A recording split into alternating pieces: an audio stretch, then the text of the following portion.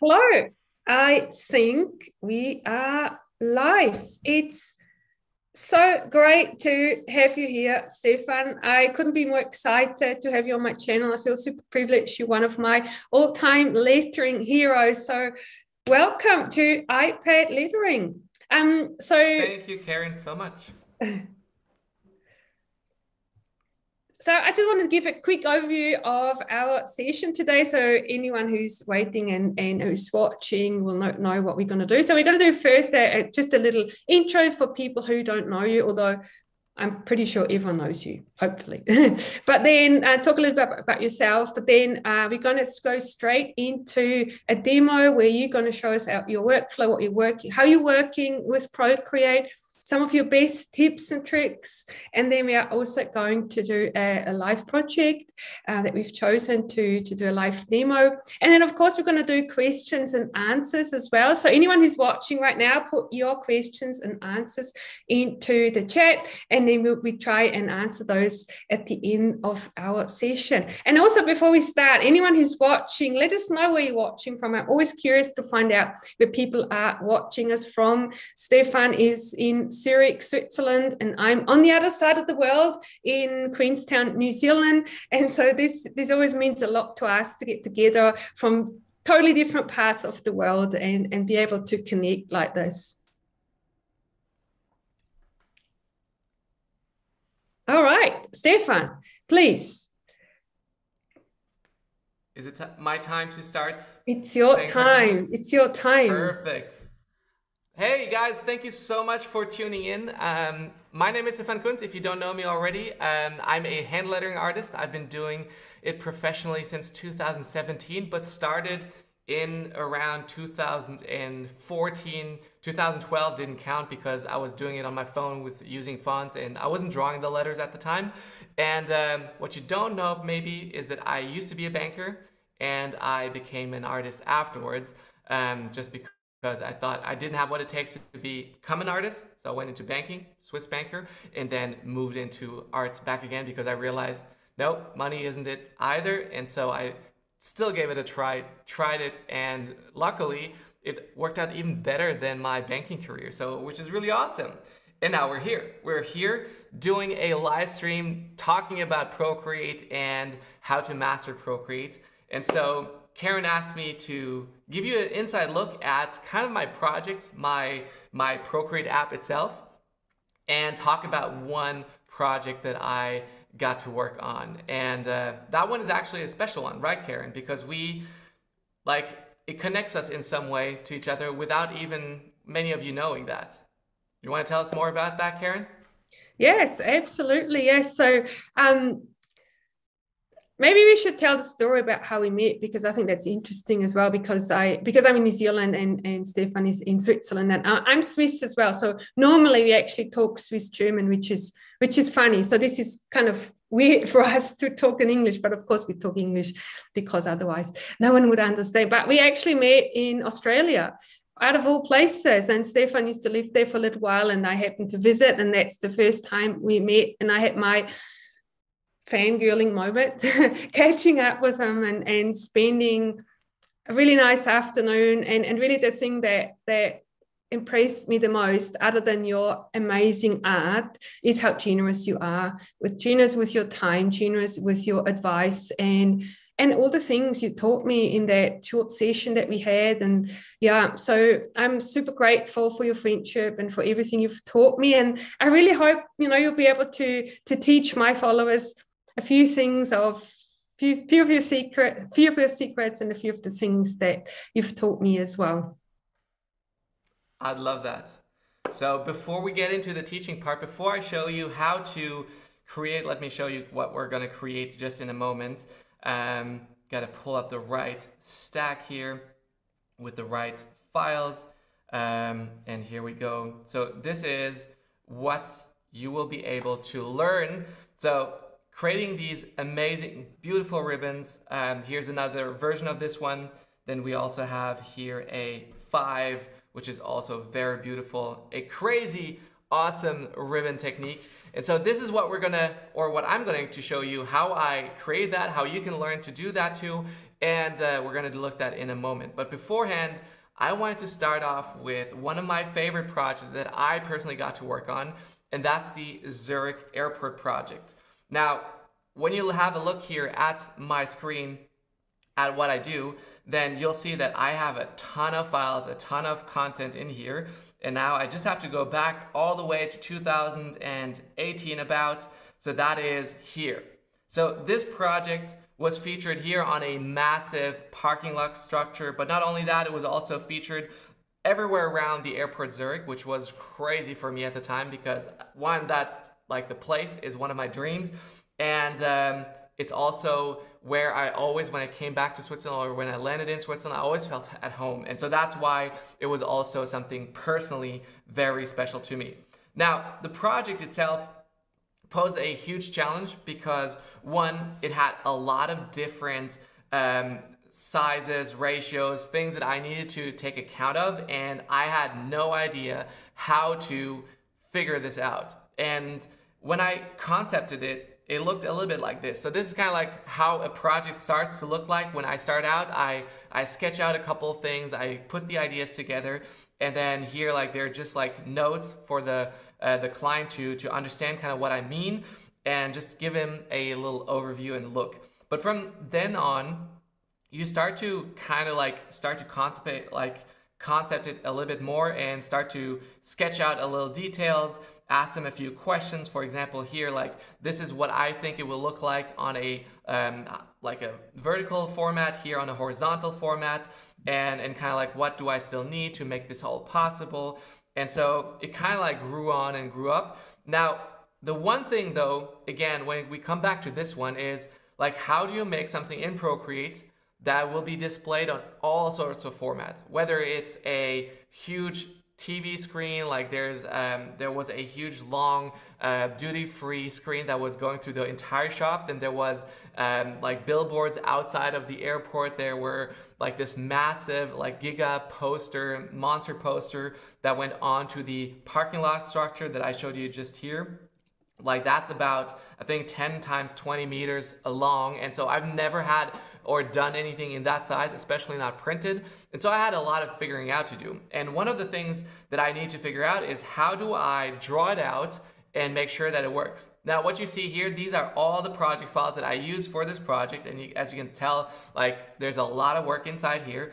But what I figured out is the best way to make sure that you can digitize it or vectorize it afterwards is to draw it out in super high crisp quality that you can then easily vectorize afterwards without actually having to vectorize it or draw it right away. So I'm not somebody who works in vectors, but I'm somebody who loves to draw. And if we look at the information here, the canvas information, one of the interesting things is if I go here to the dimension, you'll see it's 6,000 by 5,000 and it gives me 600 dpi. So it's like, it's super large, it's super crisp, and it also gives me about, or it gave me at the time about 6 layers. So here, layers available 18, layers used 12. So apparently at the time 12 layers were probably enough for this iPad that I had, that I used at the time. Right now I'm on the newer version. And so this is how I built it all up. So all the words you can see in here, those were all drawn afterwards individually on a large scale in different files and different layers. And so afterwards I pieced it all back together in Illustrator, put it all back together, and that's how I set it all up. So that is one of the craziest projects that I've worked on. It's like from concept, from the initial concept all the way to the final piece, like the printing file. I delivered that, and 98 or 99% of all of that was done in Procreate. And it's also a project that I share about in the bonuses of my brand new course.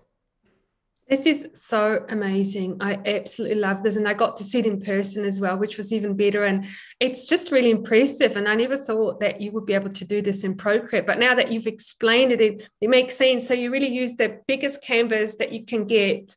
And then, so did you do a sketch first, and then maybe brought that into a bigger canvas and then traced it, or how did you do that? That's exactly how I did it. I really took one word at the time. I kind of like cropped out a picture, then scaled it up. Like the quality didn't need to be that high, and so it was super pixelated, but I had to retrace it anyway. Like that was the process that I do. So I always start with concepts and drafts, and then move on to like rough sketches, do final sketches, and then finalize the design. And so some stages here work sometimes faster, sometimes longer. And one of the things about also in my Procreate course is like in Drawing Letters 101, it's like digital drawing process. That's exactly how I work with my clients, how I interact with my clients, and what stages I work in. So if you follow that principle, you can work with any clients, and this process is designed to really streamline the output that you give and how much time you invest. So each process, each step takes about as much time, but it goes from a large number of concepts, ideas, and roughs all the way to like sketches, like just a handful of sketches, like the ones that you really like or that your clients will like. And then you go in and you refine that. And so every project that I work on is exactly this process, works the same way. And that helps me to deliver the very best content streamlined, so I don't have to work more, but I work efficiently. And also one of the reasons why I do that is because I'm lazy and I like to work fast and easy without too much complication. And so that's kind of like how I got there in the first place. Well, I can actually confirm that. I've seen you work really, really fast. And yeah, that's probably one of the things that impresses me the most, is how quickly you do things. It's unbelievable how you create these amazing artworks in no time. I'm curious, what made you decide doing this in Procreate rather than maybe Illustrator, or maybe Affinity Designer, or any other vector app that you could have used on the iPad? Such a great question, Karen. The reason number one why I use Procreate pretty much for all of my projects is, one, it's the best app. It feels perfect. It feels like a natural extension to your sketchbook, to painting or drawing something on paper. Like drawing on paper with a pencil is probably one of still my favorite things to do, because I just know it. I've been drawing since I was a kid, and I've been drawing ever since. And so that's kind of like that extension. Like I always was on the lookout for something that just felt as natural. And I've been drawing on Photoshop before Procreate, before the iPad came out. And so I even shared that story about like how drawing on the iPad or starting out on the iPad wasn't a love story, because I didn't see the iPad come out with the Apple Pencil and I was like, that's it. That's my jam. I want that. But what I learned was really to start drawing on Procreate, to invest the time.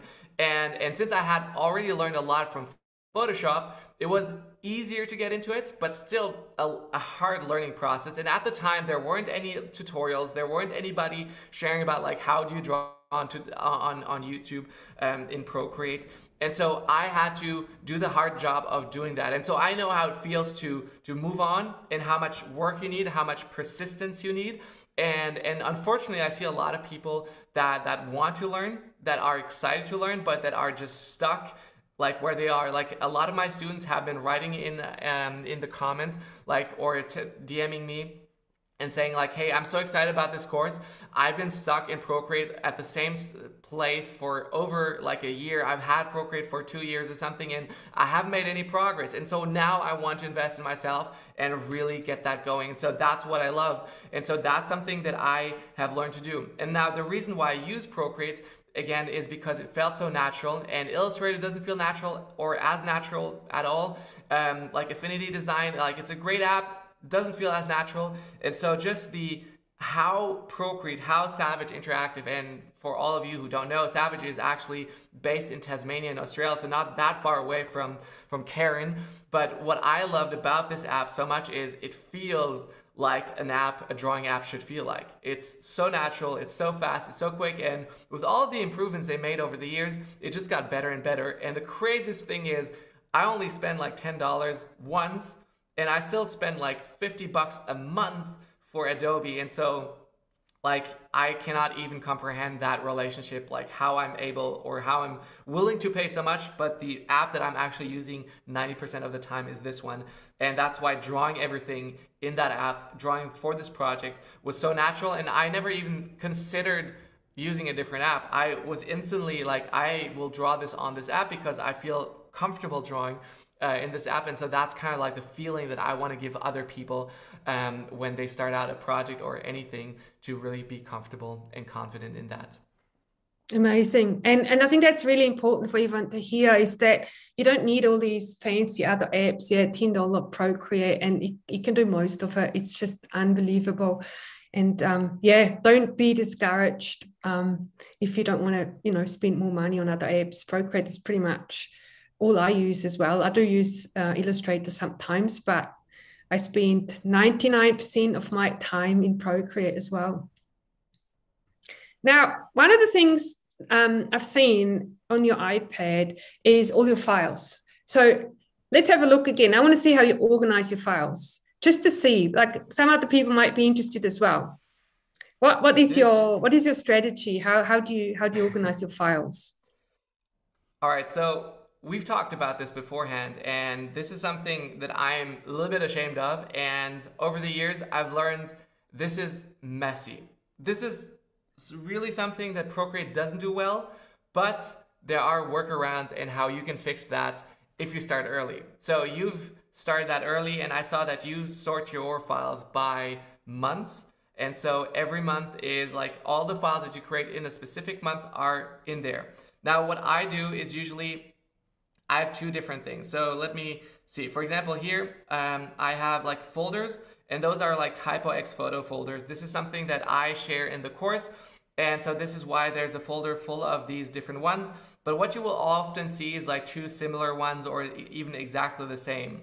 Now, here's, for example, one of the very latest projects that I worked on. I haven't even shared this yet, but this is a mosaic piece that I started creating. And so here's the progress, and I've created copies every time I've like restarted, or if I decide to change something, like here, this one is almost finished. And you can see like there might be something changing. And then here I decide like, you know what, I want to go a totally different route. And so this is pretty much the end result. I'm still tweaking, here's some details, but everything around, like you can see, this is different. Now, the reason why I do this is because, one, often I create my project in a large canvas, like the largest possible, and it only gives me a certain amount of layers. Now, if I go into this final piece here, and I go into my canvas information and go to layers, you can see layers used 42 and maximum layers 48. Now the reason is why now I'm down to 42 is because I've kind of like deleted some layers that I wasn't using and that I knew I weren't using anymore. Now 48, you feel like you don't hit that often, and I usually like work well between 20 layers. That's like my optimum. But 48 layers is like, that's a lot, and that's only thanks to the new iPad. But that's why like I kind of work the way I work. Is so I do not want to work destructively, so I create a lot of different files and options. And then I also create, like here, this is this was a Christmas at Central. Here you can see like there's also different versions of the same, like different names, like different options, like different ornaments here, like with like all like cross sketched and so on. And so you can see like there are different versions, different projects, and grouped together. So I definitely don't have a great filing system. All of my projects are called untitled artwork, which when you export that, it's really terrible because you do not find anything. And plus, makes it so much harder to back up. Like for example, here you would see, thank you, thank you, thank you, thank you, thank you, thank you. And so usually I would take all of these, like these are all similar. I want to keep them all into one project or one stack. And now they're all in here, so I can find that later on when I'm in here. And so they're all like different pieces. Like here, this is the man who walked around the world. And so there are different versions. If I even take here, like that's what I love about Procreate. You can go in and you can then tap on video, time-lapse replay. And now you can see like here, all the different versions. Like that was one version that I created. There was a second version, third version. Oh yeah, that was the one that I then created. And then here's a fourth version. And so you see, that's how it kind of like come up with all the different sketches. Then I refined it and then tried out like different backgrounds on top just to see which one like would go better. Like here, it's more of a beautiful sunset vibe look. And then here, the yellow one, I think, was the winner that got the job done. And so that's kind of like how I organize my things. And here's the thing. In my course, I talk about like the right setup. And the right setup is something that is super important. Like when you start working, you don't want to lose time on looking for projects. You don't want to lose time like searching for a file that you have lost somewhere.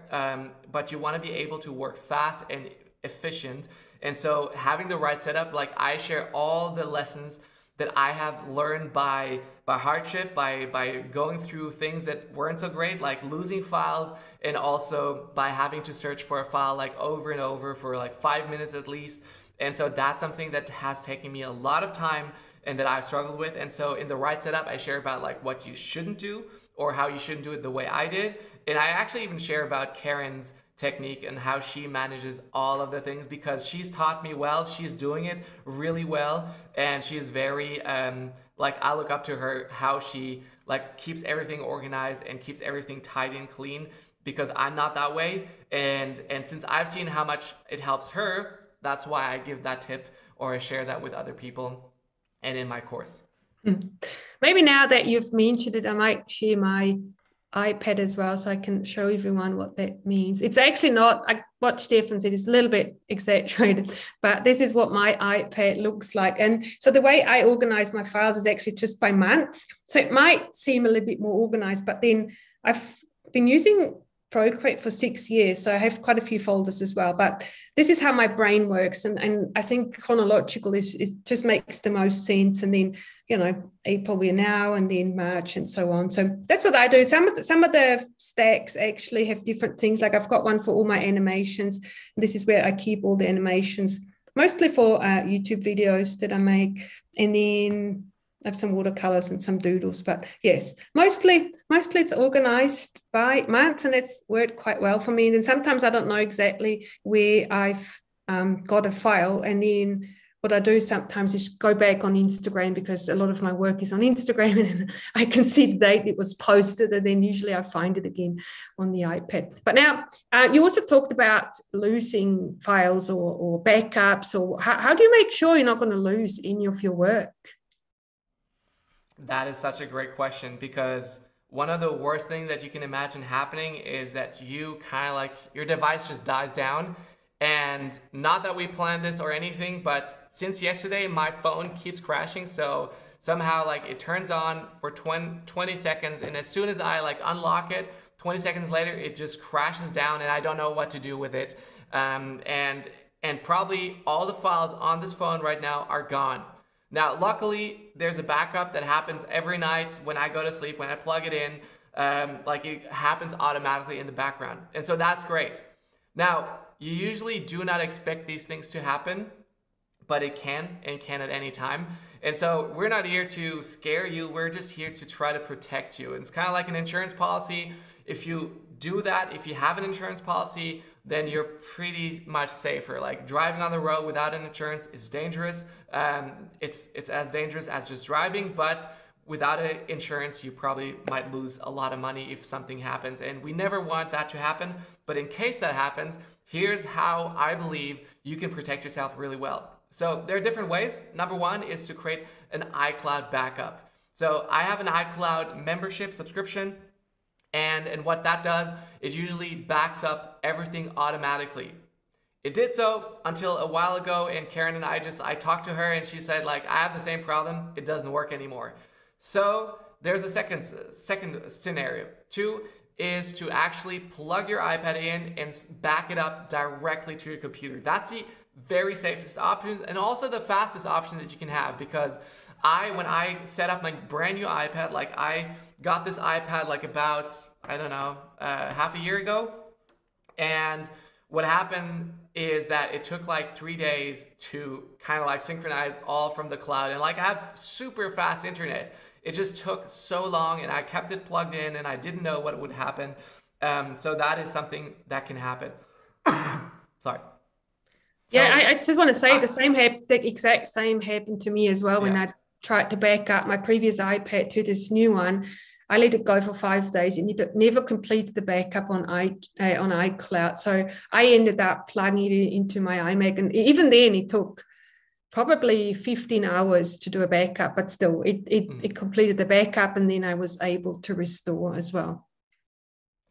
So that's exactly it. So iCloud backup is awesome. You don't have to think about it. Usually you just have to plug in your iPad at the evening, but then also make sure that you always check for this mark here. So if you go into settings and you check out here, you'll see, like, for me, iPad not backed up. And so every time, like, I can turn that on and off, it doesn't work. But like, if you see that, that's a sign that should give you signals to stop what you're doing, figure out a way to back it up. And so that's something that you need to make sure that it works. The second thing, like I shared, plug in to a computer. And the problem with that is usually, like, for me, 500 gigabytes is a massive amount of data that I don't have on my computer. Like, my computer itself has 500 gigabytes. So I need a different computer, or a computer with a larger drive, to plug it in, because it just doesn't work other way. So that is something that you need to take account for. Even when I'm buying now a computer, I need to take account for, like, oh, you know what? I probably need more storage on my computer just because of the iPad. Luckily, I have an old Windows PC that has a terabyte of hard drive that I don't use except for plugging it in. So that's a luxury that probably not many of you have. But maybe you have an old computer that you're not using that has still a big hard drive. That could be something useful. Then the next thing that you can do is also back up your files individually and manually. That is something that I explain also in the course, is what you should do, or what you can do, is you have a OneDrive, Google Drive, or iCloud Drive, and you start to drag and drop all your files, like at the end, when the project is finished, when you're done with the project, drag it over. Now, one thing that you need to take account of is that once you do that, you also, like, you only have a copy. This copy isn't synced with the actual file that is in Procreate. So as soon as you open Procreate file and it opens up and you start drawing it again, this other one stays where you copied it from. So when you import that back in, then you can reuse it. And so that's kind of like the issue that you have when you just manually drag it over if you reopen that. So the best way to not have that happen again is to actually delete the file afterwards, and only delete files that you're sure that are safely copied, because once you delete something in Procreate, there isn't a trash folder that you can get it back out again. You have, like, you've lost it all. And so that's why I'm very cautious with that part. And that's why I'm very cautious about moving files around. But again, that's where a lot of problems can occur. And that's not something that a lot of people like to talk about, but it's something super important. So if we just recap quickly what we looked at: 1, iCloud backup. That is the easiest. You don't have to think about it if it works. 2 is plug it in to your computer. Make sure that you have an actual backup. And 3, manually back your files up by dragging them into your Google Drive, iCloud Drive, whatever drive, Dropbox that you have. You can move them around and so on. And so that's kind of like where I'm leaving it. And then, of course, if you have your name, like your files all named properly, then it's going to be easier to find them later on as well. But I think Karen and I both are untitled artwork person that have like just 5,000 files of one. Yeah, exactly. That's what I do as well. But maybe just to add on to my strategy with the folders, with the monthly stack. So what I do is every time I create a new stack for a month, that kind of triggers me to back up the previous month. And then because I'm starting a new stack for the new month, I won't actually go back to the previous file. So if I want to work on a file again, I will copy it and then move it into the new folder. So I have 2 of them, but then I have 2 different versions, and then the older one is backed up. That's just a little strategy that you might find helpful. Very good. And yeah, and if you don't have that trigger that Karen has, put it in your calendar. Like, yeah, it's something so easy that we overlook. Like, I'm sorry to say, I don't do that, but also because I kind of like gave up on the hope that I can do that or can fix it. But put it in your calendar. Like right now, get your phone out, write down in your calendar at the end of the week, back up the files that you've created, or at the end of the month, like set a certain date when you can do that, and you'll be thankful that you did, and that you can do that properly. Cool. Now, this is super helpful, and I think, you know, this is probably the two Swiss people in us that we always worry about these things, but I think they've saved us a few times. But now, shall we do some drawing? Let's do some drawing. So here, I'm just gonna get this out again, what we're creating, so that you have a great example of what we're gonna do. Now, this is a beautiful ribbon part. We're not gonna concentrate on the background. We're not gonna concentrate on putting that inside, like really intertwining. That's another part. But let's look at how we can create a ribbon. Now, how to create a ribbon, like in a word, like there's an 8-step process that I teach on how to get from just a script lettering version, like if I would create a U like this, or like a Y like that, how to transform this into a beautiful looking ribbon and to really get that out. Like that's something that I teach. Now that's not what I'm gonna be concentrating on right now. I'm gonna be showing you how I transform this into a ribbon. And so this is why I'm gonna go in here and let's do a K for Karen. So here, like I would draw out like a K, just like this. And then I would probably have to figure out like what parts are up, what parts are down and behind, and where kind of like the folds happen. So here, this is kind of like where the fold would happen. And then here again, like that. Here, there would be a loop. And then here, it would probably go up, maybe up around. Does that look cool? Oh my God, this is so cool. Mind blown already. So very simple. Now, I know this part is a little bit tricky already. Like a lot of people struggle just with this part. But again, in the course, I'm sharing everything, how to go from like a sketch, and not this way. I'm explaining you like an easy way to get there so you can understand, like even give you a cheat sheet on like the crosses, like how to cross everything. So that is kind of like a cool way to do that. Now I'm gonna reduce the opacity here on this one because I don't wanna see it. That is just my sketch that will help me later on to draw it out.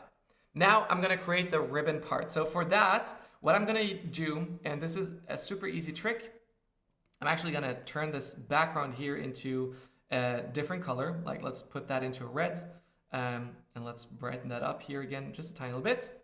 And let's create some black and white stripes. So for that, I'm using the selection tool and the rectangle. I haven't used that tool much, but one thing that is great, you can just do that, like select this area, but then do color fill. Now that's an easy way to create a color. And now I'm gonna duplicate that. I'm gonna invert that. So I've duplicated, inverted, and then now I can move it onto the side. And while I move it onto the side, I'm gonna turn on snapping. So in snapping, turn on magnetic, and now you can easily move that just a tiny bit to the side until you see the white come back out. And so if I want to zoom in, this is also something that is really cool. You can nudge by just a few taps here, boom, perfectly together. And so now I have 2 stripes. Now I want to create more stripes. So here, let's put these together, merge those down, and let's create a duplicate. So now I can just move that around and boom, like zoom in again. Just put that close, like that. Sounds perfect, looks perfect. Merge down, and I can do that. Either I do it for 3 times or just less time, like here. I'm actually gonna try to duplicate that one more time. And I'm gonna create like here one. And one last one that I'm gonna reverse. So I'm gonna move this out here, but I'm gonna flip that horizontally. So I have a 4 stripe line like this, and perfect. So now I have 4 individual like different like stripes, and if I put them all together like this, I pinch and I zoom. So pinching together helps me to put that all together in just one file. Now one thing now that I can do easily is I can duplicate this. So this is going to be my original here, this one. I'm gonna leave that up.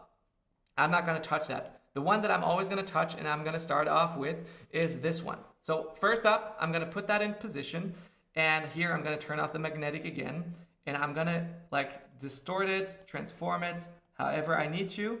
and I'm gonna place it. So here we have this large stem here from the K, and I'm gonna put it back here into the position, thickness, breadth, like length that it should be about, like this here. And once I have that locked into position, I'm gonna start using the warp function. So in your transform tool, you have freeform, uniform, distort, and warp. And if I go into warp, now it starts to be like I can move all these elements. If you go to advanced mesh, so here, you get all these nodes everywhere. So there's about 60 nodes on all ends. And now I can easily pull these along and with precision, like really move them around. This part here takes a lot of time. The reason why is because I want to place them perfectly and I want to create these transitions really well. So that takes kind of like a lot of pulling, a lot of doing here. And so that's kind of like where you will spend the most time just trying to get that perfect. And here, this is what I'm trying to do. It's kind of like get that line in the background, and here as well, kind of have these elements to cross. And so what I want to do is kind of like have this continuation of the line going background on the background here.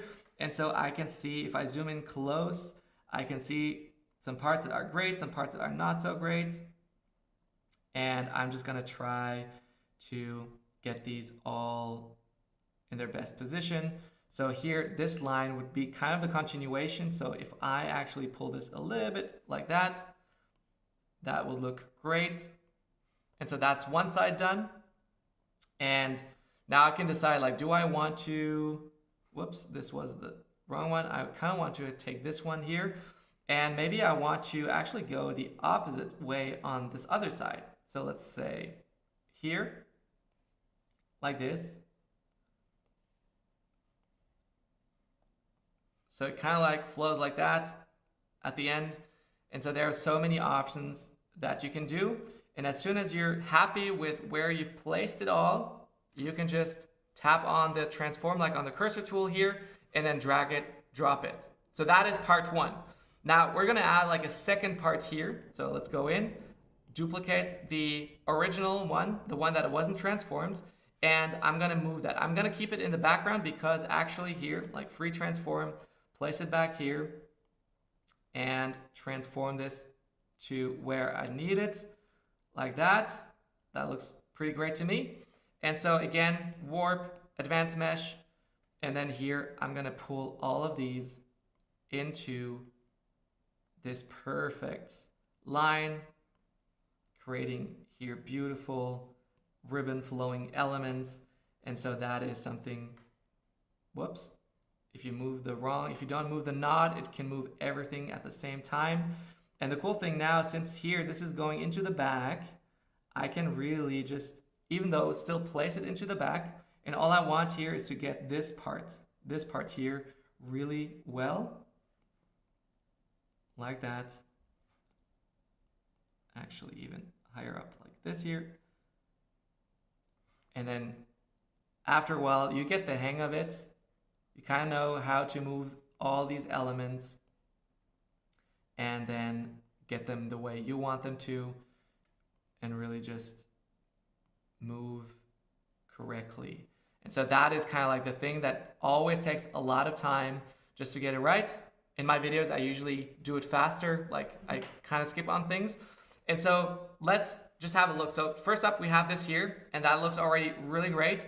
And the way you can improve that is by adding shadows and highlights. That's kind of how you really add depth to your design and really make it special. And that is easily done by adding a clipping mask. So on top here, on this one, I'm gonna add a clipping mask. So create a new layer, and then on this layer, I tap clipping mask. So this will only project onto that specific layer. So you will only see it on these visible pixels here.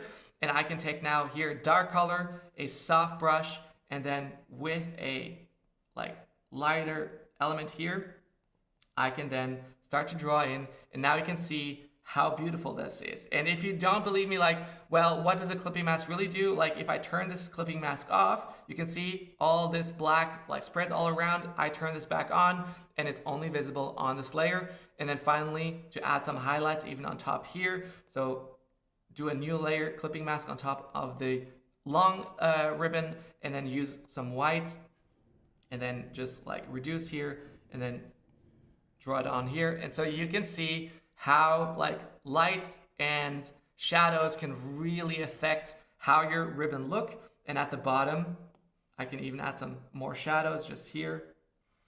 And so that is kind of like how you can make a beautiful ribbon look just amazing. And so just to complete that, let's finish this up. We have 2 more to go. So here, I'm going to take this back up, turn it on, freeform, move it into position. And now you suddenly start to get the hang of it. And so that's when it starts to make a lot of fun, creating something really awesome.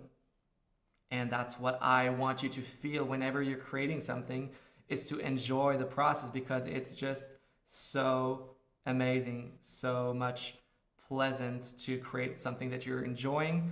And what better way than you can like create like the first letter of somebody, some friends, some birthday card. You could do like so many things that you can do when you're creating something that you like and that you enjoy.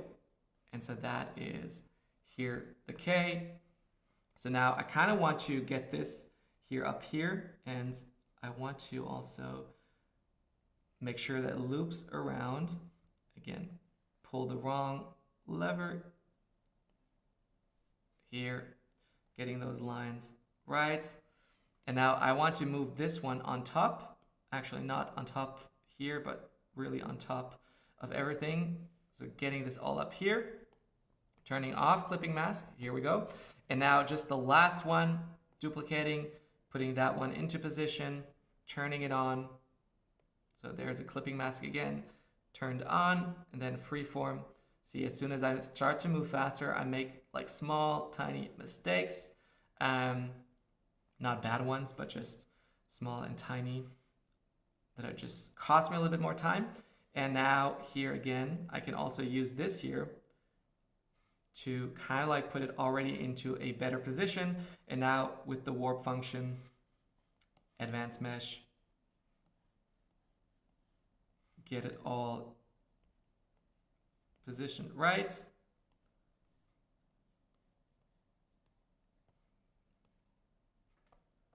And that's here where I want to connect those two. That's kind of going to be a little bit more tricky, just because I have no idea if I can do that from here, or if I need to add another piece. And so that's going to be something to figure out right now as we do this.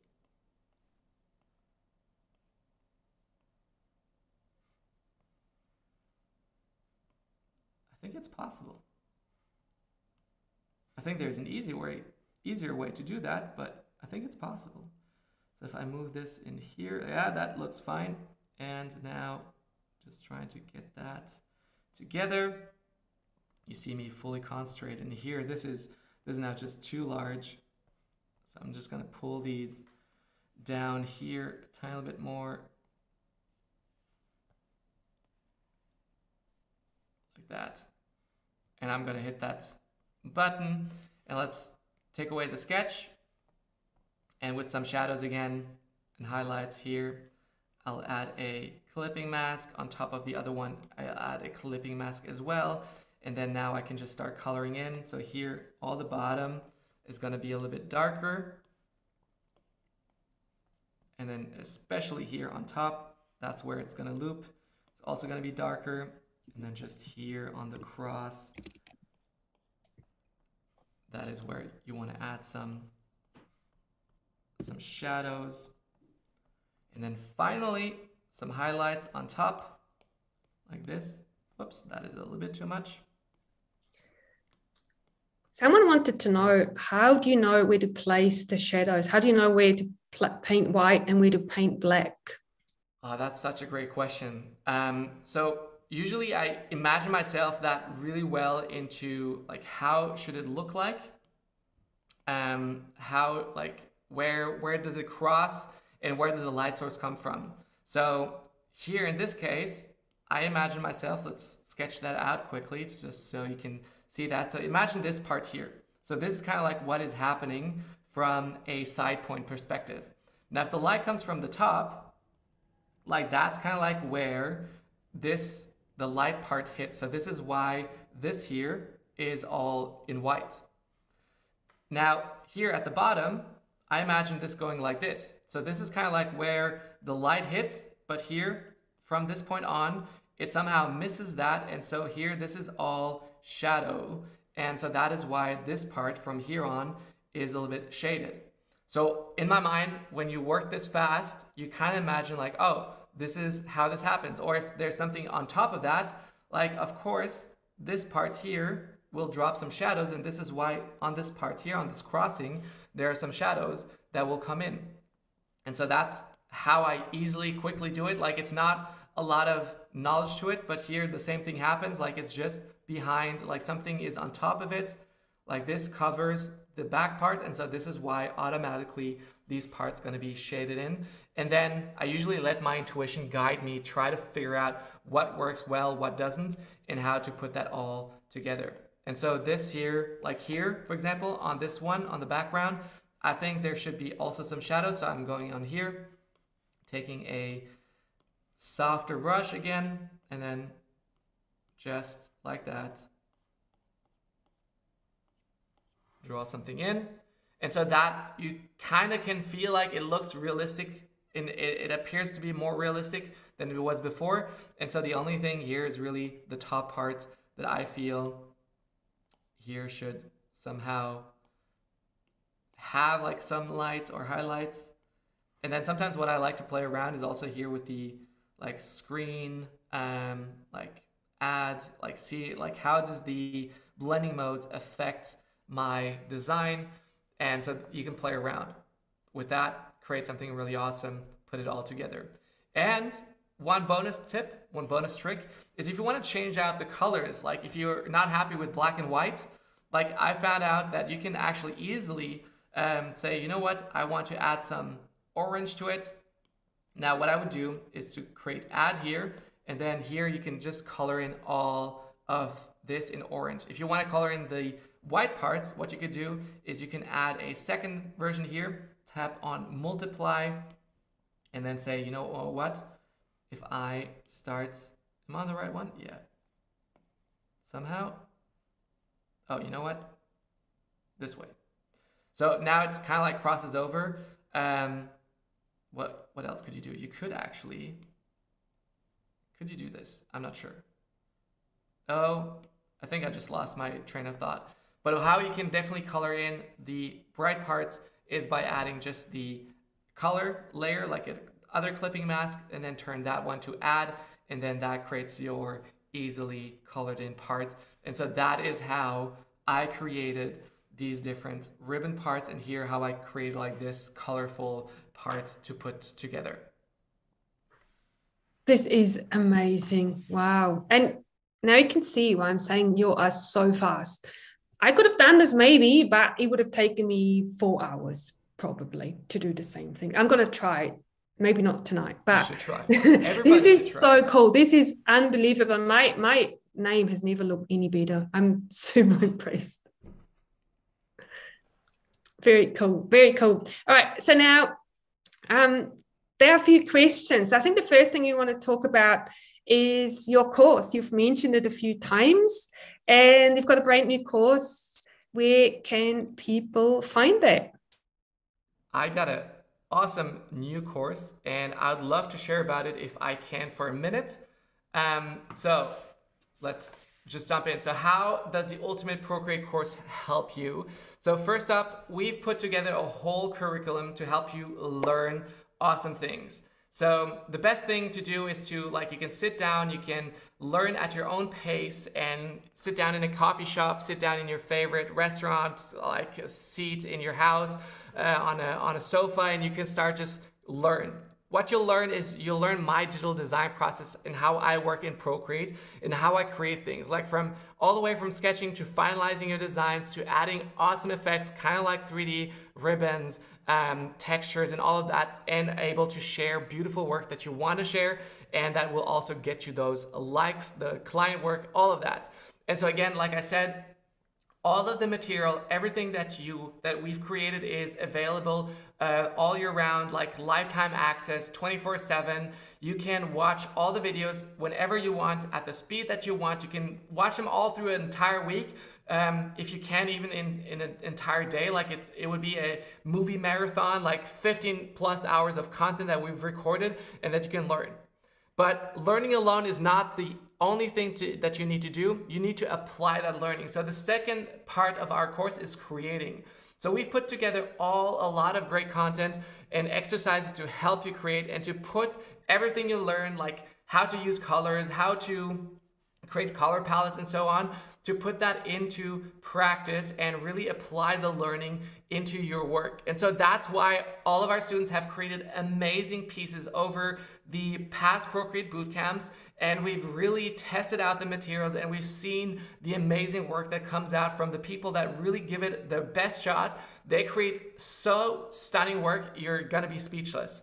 And once you've applied that, so you've learned everything, you've applied that, and now it comes back down to feedback. So feedback is an essential part of the learning process. And without feedback, you're just gonna maybe do a lot of things with mistakes. And sometimes also you might move on in a direction you don't want to. And we wanna help you. Not only will our students help you, but what we offer, what my team and I offer, is student critique calls. So one of our things that we've done is we have a monthly student critique call where you can hand in your designs for me to review, and I will be personally reviewing them and giving you feedback in that call. Maybe I won't be able to do all of them, but usually, depending on the number and size, I get to share about that. And so that's something really, really cool that I'm excited about, because one, it gives me an opportunity to talk to you directly in person and also kind of like have that personal interaction. But if you cannot send that in, or if you cannot be live with us, you can just send it in and you can rewatch it later on, and you get also access to all of our previous archived sessions where you can learn a lot about, like last month we talked about color theory, which was a very interesting topic. The month before we talked about like where to place your decorative elements in your design to really make your lettering stand out. And so all of these three things, learning, creating, and feedback, have helped some of our students to create absolutely stunning work. And here's an example. So this was Christine. Christine started off, like, first assignment is to see like a starting point where you start off. And after only 4 modules, she created this amazing piece. And that's been so good. And I know that a lot of you might be thinking like, hey, maybe lettering is not for me. Is like, will I only learn lettering? Well, no. Like we have here, Ali Burke. She created an entire children's book with what she learned in the course, and she has really excelled at doing so. And so here's a little testimonial that she shared. Like, without Stefan's Procreate course, I certainly would have not learned all the ins and outs of such a complex and robust app. His instruction paired with live critiques and peer feedback was invaluable, and I've used my new knowledge to create art for my business and even a children's book for my son. So you can see all your lettering, all your designs, everything that you learn in this course can be applied in so many awesome different ways. And so that's why I believe that this course is going to be amazing. It's transformative. We've seen that transformation in our students. Like Christine is just one example. I have many more examples. It's the one that I love to share the most because it's just mind-blowing how far you can get. And so that's why I'm so excited. And we've just launched on Friday, and already so many people have started. We've already got over 200 people that have started sending in their first assignment. And so that's just absolutely insane. This is super cool, and I'm very excited as well. And if you want to find out more, there's a link in the description of this video if you wanted to check it out. So now there's some more questions, and I've collected on Instagram, and then also people have emailed me directly. And one of the questions was, if someone has already signed up for one of your previous courses, how do they know what's included in the new course versus the old one? They already subscribed maybe. What's the same and what's different in the different courses that you're offering? That is such a great question. So all of our courses are complementing each other perfectly. Like, you got to imagine like strawberry and chocolate complement each other. It's a perfect blend. That's kind of like how we build our courses. I do not build courses that repeat itself. So the Ultimate Lettering course is perfect for lettering. The Ultimate Procreate online course is perfect for learning Procreate. That's what we focus on in the Procreate course, is really how to create things inside of Procreate, use the Procreate features and tools to create awesome work. You can apply then anything you want, and you can put your imagination onto the tablet, into the digital drawing space, and create amazing things. Then we have a 3D bootcamp, which focuses on really taking your designs, your lettering to the next level, really drawing perspective, or perspective drawing in a very new format.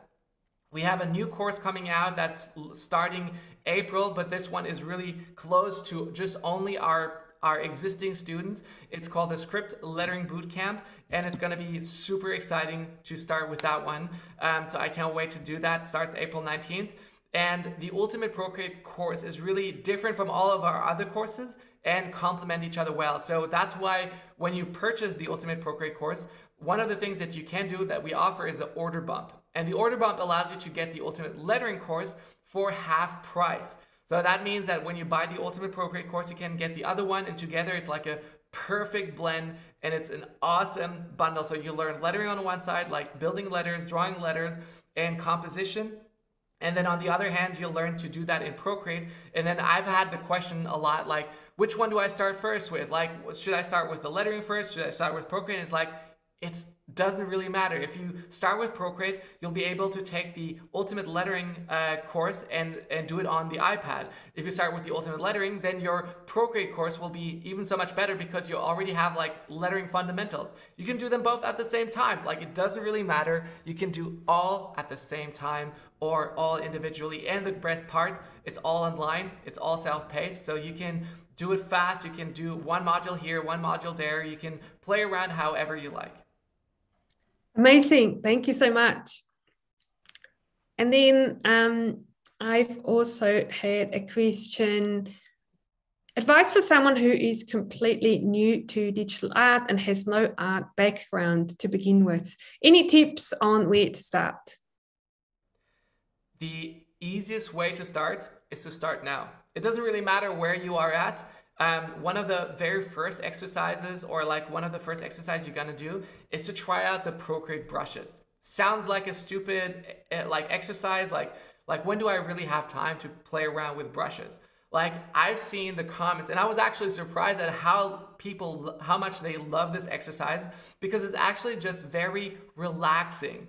You pick up a brush, you try them all out one by one, and you create a piece. It doesn't have to mean anything. It's just playful and beautiful. And so that is something that I love, and I have seen them do, and it's just so, like, it's so interesting. It's creating an art piece that you would have probably never start with. And so that gives you like a first feeling of doing something digitally. And whether you've done something or not doesn't really matter. And the best part about it is, if you start with the Procreate course, you are going to learn all of these different things, like creating something in 3D, drawing out letters, creating like ribbon lettering, just what we did like now. Like, I will give you something first to do, and then you can copy it, but then you can also create a version of that you create yourself. So there's so many awesome things that you can do and can play around with, which are really, really, really cool. Very cool. Thank you. And then this is a good question. I get this asked a lot as well, actually. How did you get started with lettering and with the iPad? Do you prefer digital or traditional lettering? Wow, that is a packed question. The quick answer is really, I've started digitally. I started digitally because I always loved the digital feeling. Before I got into lettering, I created like posts, like type posts with my phone, and I use an app called Over to do that. And so I shared that, and at some point I realized, you know what? I cannot really like move beyond those 10 fonts. I've tried everything I possibly can, and now it's time to branch out. And so the only way I knew how was to start drawing by hand. And so at the time I didn't have a tablet, digital device, or anything, so I drew it by hand on paper, and then I used some different apps to get it back onto my phone, onto the photo, the piece that I was creating. After a while, I just switch on to drawing something on paper, and I loved using different mediums. So I love the chalk wall. So right behind the camera, I have a huge 3 by 5 meter huge chalk wall piece. I even have a chalkboard here on the side that I can use. I have whiteboards, I have paper, I have tons of different materials that I love to use. I even love drawing on windows, on walls, like murals. Like all of this different, using different methods and tools is something that I love to do. But one thing that you cannot forget is I'm lazy. I'm super lazy, and this laziness lends itself well that having an iPad that you can carry around everywhere you go, like I love this flexibility. So this is why the iPad is something that I kind of like carry all the time with me everywhere I go. And it's so handy. And I only got to know how handy it was when I bought it for the very first time. Beforehand, I used a Wacom Cintiq tablet, and you might not know about that, but like that's something the professional in the industry used to use. I said used to use because back then, like that was the standard. And when Apple introduced their iPad, I felt like, well, this is for the masses. This is not professional. And that's kind of like my story, like how I kind of was held back against buying an iPad because I thought like anybody can buy an iPad, but a tablet like a Wacom, like that's for professionals. And the thing was that I had to plug in my Wacom Cintiq tablet into my computer through HDMI, plus plug it into an outlet into like wherever I went. And so I never were really that flexible. The first thing that I always used to do is to look down under the table if there were any plugs or power outlets. And I highly recommend you not doing that, because if it's summer and you look down, like the very first thing is when you enter a coffee shop and you look under the tables, like I got thrown out because somebody was thinking that I was looking under people's skirts, and that wasn't what I was doing, but that's what it felt like. And so that was a problem. And this is why you shouldn't do that. And so having the iPad, having to be able to carry that everywhere around, being able to work professionally with that, like my biggest project that I've worked on, like some 100K projects that I've worked on, all done on the iPad. This is where it all worked out and started. And so this is how and why I'm kind of like most comfortable with. And plus, I recently shared this post on Instagram is like, I'm sorry I fooled you guys, or how I faked it all these years.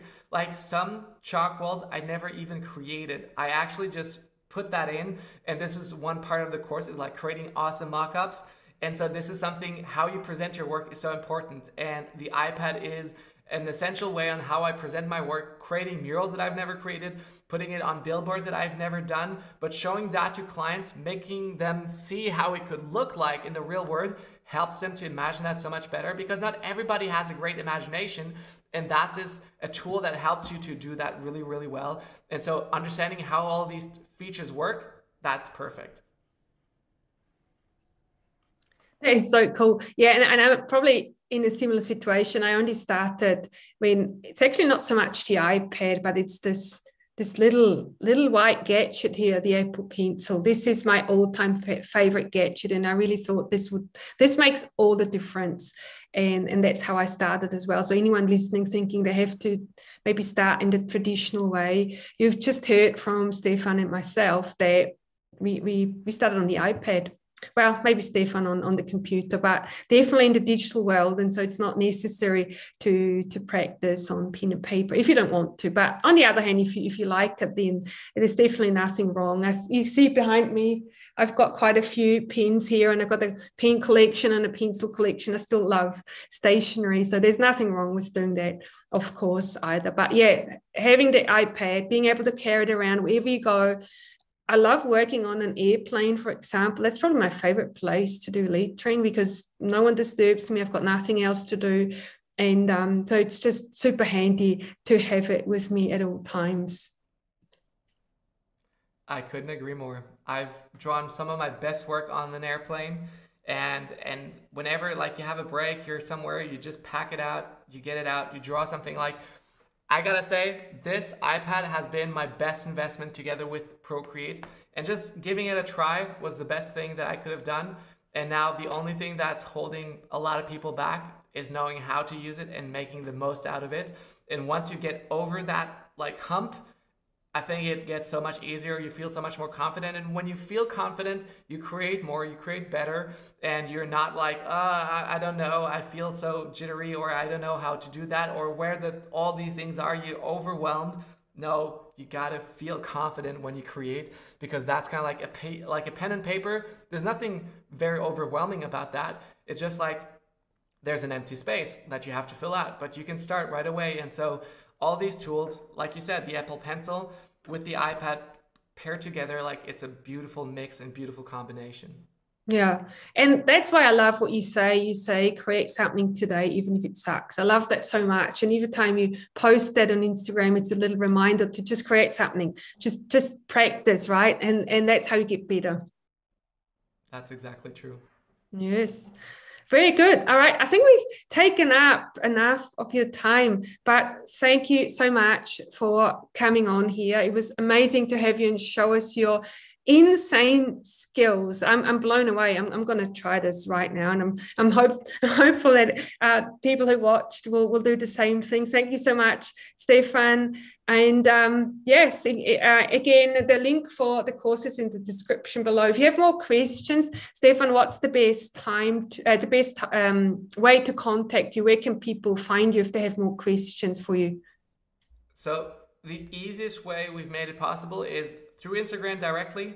DM me the word pro, and I'll send you information. If you have like specific information or questions, like write pro and then ask your question. That's the best way. Like, we're right now checking our DMs regularly every couple of hours, except when we sleep. And we always want to get back to you. We want to help you figure out if this is something for you. If you're not even sure, like if you feel like, hey, I know Procreate quite well, is this course still for me? Then send us your works, show us what you got, and we'd love to take a look. Like, we want to help you make sure that it's a great investment. What we hate is taking people's money for something they do not want. Like, there's no reason for that. I hate that. I've been locked into those contracts, and we don't want that. So we want to make sure that you get something that you're proud of. And one of the feedbacks that I just recently got, let me just read that out. Somebody texted me that and said, such great course, or such good info, Stefan. I've done many courses that have a fraction of what you've included.